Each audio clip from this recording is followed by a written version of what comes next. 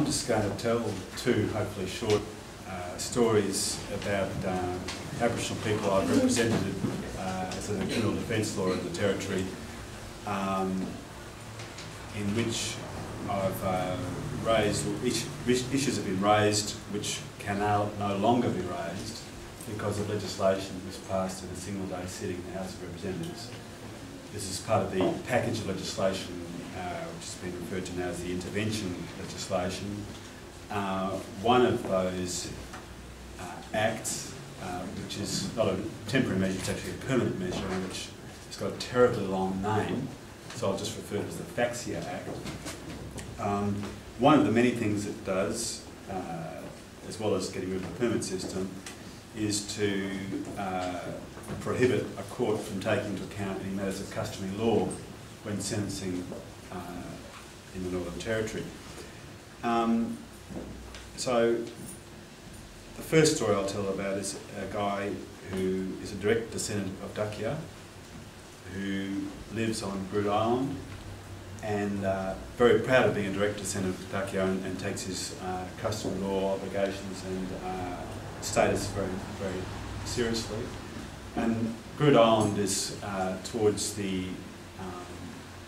I suppose, one end of that country where the events which eventually led Dakia to court in Darwin took place. Water Island in that area goes down towards Groote Eylandt, whereas Yirrkala and Gova's at the other end, I suppose, of that general area. Well, this particular man, he's in his 50s, I think, early 50s,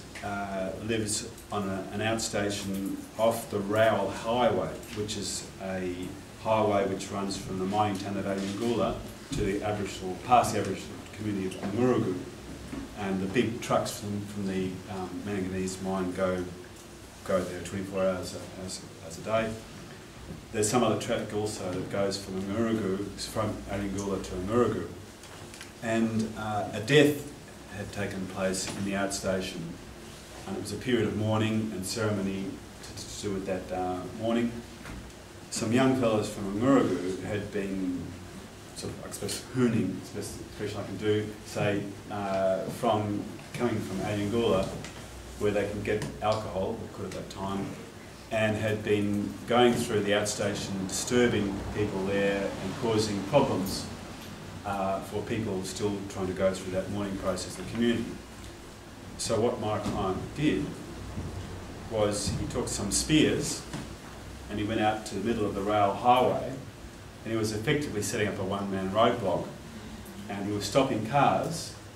that were travelling up and down with the intention of stopping the sort of misbehaviour by these young men who'd been going through the community. Well, of course, as eventually one of the mining trucks came up and there was concern expressed that the police were called, the police came in significant number, and ultimately my client was, there was a bit of a standoff for a while, and my client ultimately was arrested and taken into custody, and a month or so later the matter came to court, and eventually it came to the magistrate. Unsurprisingly, my job, as I saw it, and it was completely common ground among the prosecutor and the magistrate, was to inform the court about the functions that my client felt he was doing, because he definitely believed that he was carrying out a responsibility on him as a senior elder, with responsibility to impose the correct behaviour on those young men according to Aboriginal law. That matter was accepted by the court, and other senior people in the Groote Eylandt community confirmed that he was indeed a person of significant standing, and all mentioned the fact he was a descendant of Dakia, and that should be taken into account. And it was. And the court took into account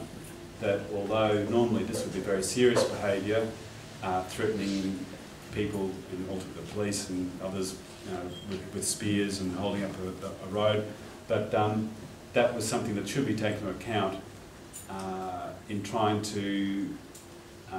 accommodate non-Aboriginal law with Aboriginal law. Now, if that matter came to court today, we get to the point of telling a story about what happened on the road, and then if the defence lawyer tried to say and try to tell the story of who he was and why he was doing what he was and so on, he would have to be stopped, and that material simply could not go before the court. The second story is